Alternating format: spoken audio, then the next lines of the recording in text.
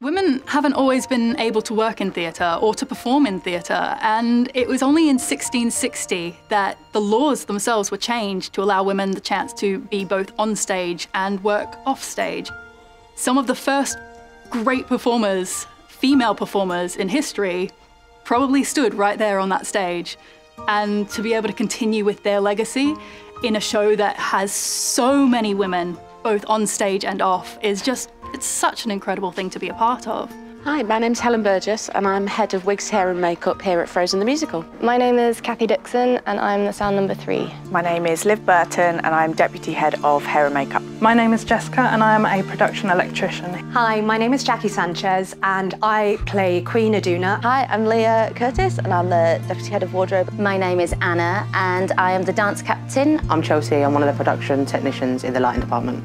My name is Lisa and I'm Deputy Company Manager on Frozen. And my name is Michaela Jade and I am currently the first and only female performer to play the role of Sven anywhere in the world, but I hope I'm not the last. And there are so many women who work backstage that you as the audience never get to see. Obviously you see all of us on stage dancing and pretending to be a reindeer, but there are so many more incredibly talented people working behind the scenes that put this show on 8 times a week.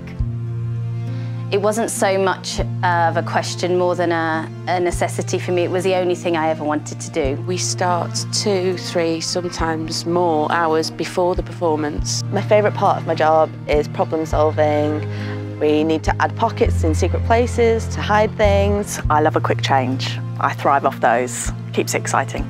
One of the things I really enjoy is getting to see the reactions, like when I'm spotting, for example, getting to see the kids and the audience get so excited when the lights change and the special effects kick in. When you're mixing out front, there's no real light that comes on to tell you when you're doing it right or wrong.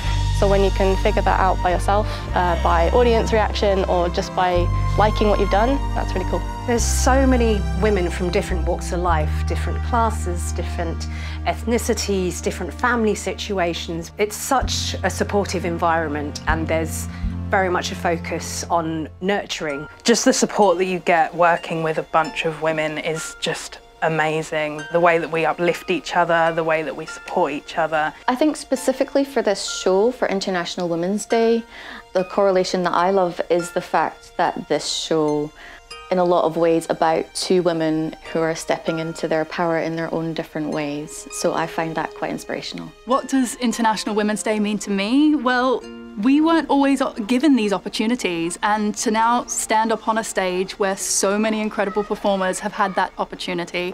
Myself, some of the young ones who you might hear going into their princess rooms right now.